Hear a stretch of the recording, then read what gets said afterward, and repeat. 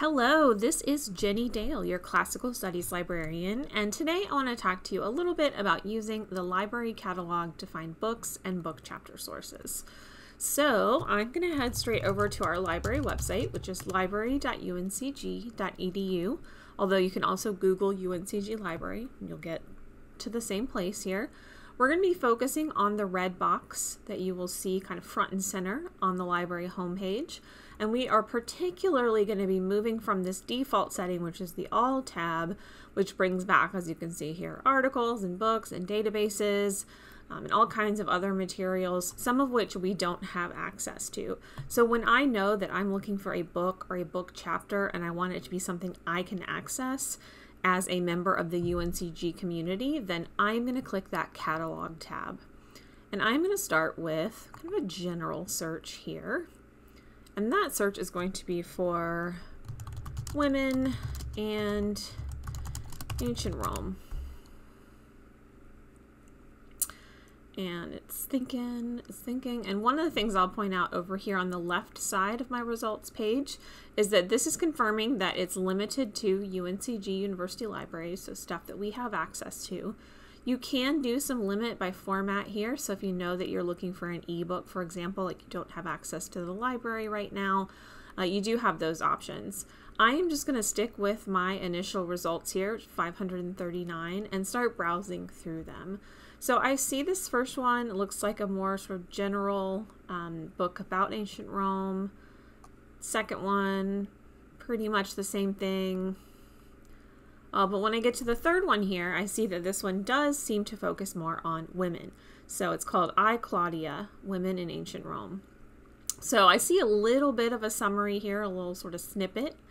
But if I want to learn more about this book, I'm going to go ahead and click on the title.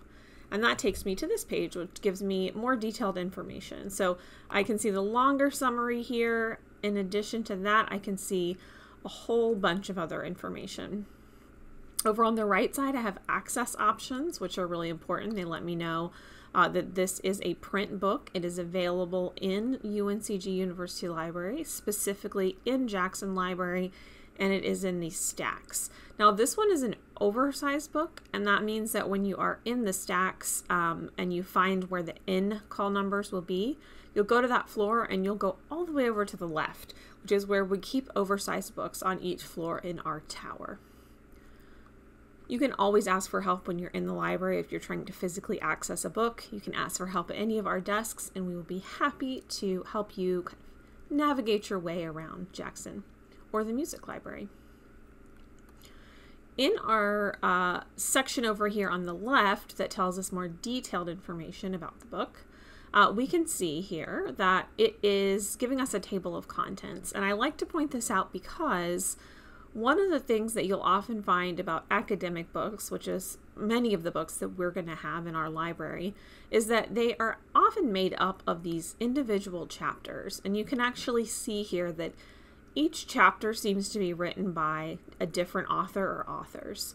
And what that means is that you may only need one chapter from this book for it to be a source. So for example, you may only need Gender Theory in Roman Art by Natalie Campen. That may be the only part of this book that you need to use, and that is a perfectly acceptable use of an academic book as a source. The only thing that you really need to keep in mind if you are going to be using one section or chapter of a book like this is you want to make sure that you're citing it appropriately, and that's something that I can always help you with if you have questions. But basically, your citation needs to indicate, I just used this one chapter from this book, so that you make sure you're giving credit to this author as well as the folks who edited the whole thing. All right, so down below here, I want to talk a little bit about this subjects list. So we use the Library of Congress classification system in our libraries, and one of the things that can be very handy about that is that when you start to sort of crack the code, for example, when you go to this section in the stacks, that'll be the oversized in 5763 area, you'll probably find several other books about Roman art physically located around this one. We also use their subject heading system from the Library of Congress, and one of the reasons that this can be helpful is that we can see, okay, these are some of these sort of official things that are associated with this. And by official things, I mean official subjects. That was not very clear.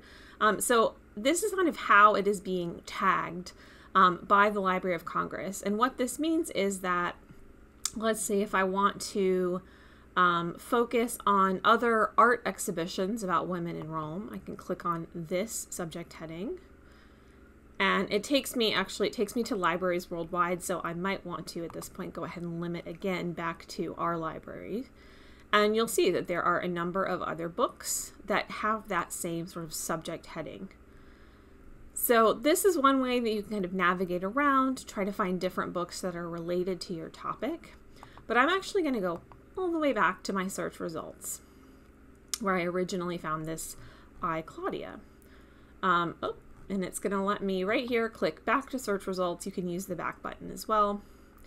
But so that one was really very focused on art. The in call numbers are actually the fine arts call numbers. So that's really what that one was all about.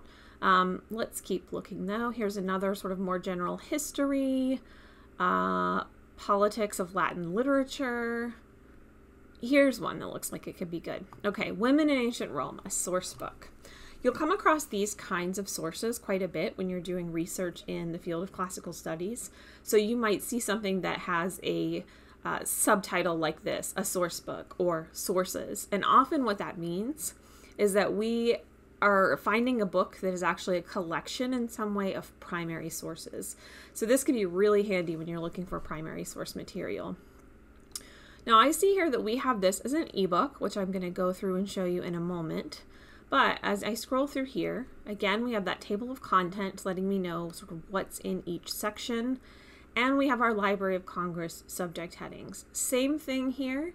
I am going to click on Women, Rome, Social Conditions. And once again, it's taking me to libraries worldwide. And if I just want to limit to UNCG, I'm going to go ahead and do that here. And I can see that there are actually quite a few things that are really more specific to our topic of women in ancient Rome that I can browse through here. So that's just something to keep in mind. But I am going to go back to my source book. And this time I'm going to go ahead and click that View eBook option. Now, as I mentioned, when we see something that says it's a source book, and actually while this is loading, let me pop back over here and show you. One of the subject headings here ends with this sort of addendum, sources. That is usually in a Library of Congress subject heading indicator that this is a primary source collection. So that's actually something you could potentially add to your search if you want to use our advanced search functions. Well, let me go back over here. So all of our ebooks come from different vendors, and so the interface will look different, but overall they're going to work pretty similarly. So you should be able to navigate to a specific chapter. For example, maybe I want to look at this chapter 8, Gender Tensions. And I can do a couple of things at this point. One, I can just sort of read straight through as if this was a website. It gives me an indication of when it would be if I were looking at this in a print book of when the page changes. So that's helpful for citation. Some interesting stuff in this chapter, women charged with poisoning, for example. So maybe that's something I want to focus on. What I see up here in this section is just sort of some contextual information about women being charged with poisoning. And then I have examples from primary sources. So this is from a primary source, History of Rome, that talks about a specific situation in which a woman was charged with poisoning, for example. Now, I don't always like reading on the screen, so sometimes I like to print things out. And when I do, I usually look for a PDF option. So I clicked that PDF download. Let's take a look at this. This is going to give you a bit more of the experience of what you would have if you were reading this as a print book. But it's the same information, right? Here's our section, Women Charged with Poisoning. It's just a slightly different format. So there is a lot available to you using the library catalog. We've got ebooks, we've got print books. You've seen examples of both here. If you ever have questions about what you're finding or not finding in the library catalog, please always feel free to contact me as your classical studies librarian. You can email me directly at jedale2@uncg.edu, Or if you've just got a quick question, maybe it's in the evening and you're not getting an email back from me, you can always head back to that library homepage, library.uncg.edu, and click Chat with a Librarian. And this will give you an option to chat with someone who's in the library and is able to help you. And I'm recording this before the semester begins on Friday the 13th, ominously. So we're going to be closing at 5 p.m. today, but during this semester, you'll see it starting next week, we usually have someone monitoring this chat service until 11:45 p.m. from Sunday through Thursday. So lots of options to get help. If you just need something quick, I definitely recommend this chat service. But you can also always contact me, and I am happy to help you with any of your classical studies research needs.